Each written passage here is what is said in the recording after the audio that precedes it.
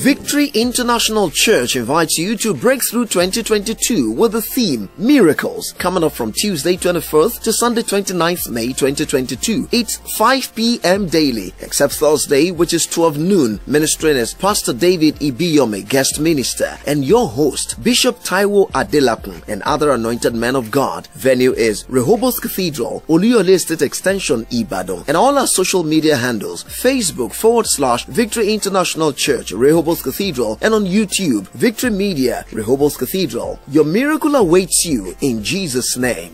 Amen.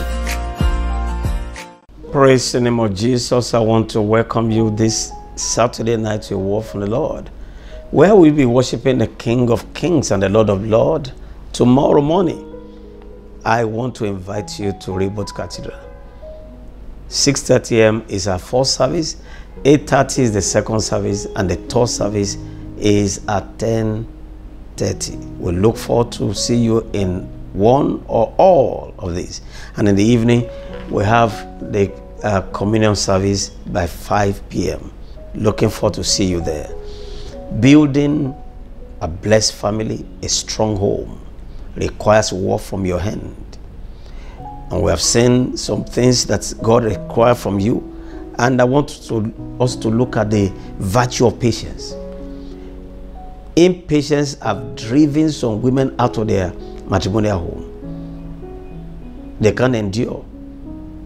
And they have lost their placement. It's a virtue that is required for building a lasting home.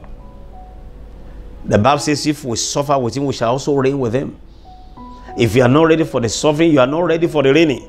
2 Timothy chapter 2, verse 12.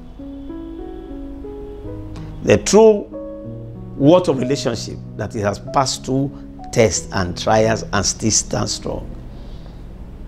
The Bible says in James chapter 5, verse 11, it talks about the patience of Job and the end of the Lord. You know, the wife of Job counseled him in Job 2:9. He said, curse God. Why you have to receive retaining your integrity? Curse God and die. The worst that God can do for you is to kill you. But what was the answer of Job? You are speaking like one of the foolish women. If you don't learn to stand in the time of trial together, you cannot celebrate together in times of triumph. It's a virtue required for those that wants to build a blessed family. We saw that virtue in Naomi, in Ruth rather, who followed Naomi. And we saw the end. The patience of Job produced double portion of everything he lost. The patience of Ruth made her to become part of the lineage of our Lord Jesus Christ. Patience must have his perfect work in you. The Bible said that you might be entire, lacking in nothing. You are not stupid when you are patient. In fact, you are stable. That's the mark of stability. There was a time things were rough at the onset of my marriage. And somebody advised my wife to leave the house. She said, no. We are struggling together. It's not that he's enjoying. We are not.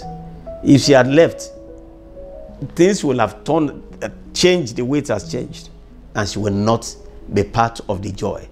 Please be patient, women. Be patient. When God is dealing with your husband, stand together. And if you can suffer together, you will also enjoy together. I pray for you today that every act of impatience in you dies. Job said, I will wait all the days of my appointed time on earth till my change comes. And his change came. Your change is on the way as you are patient.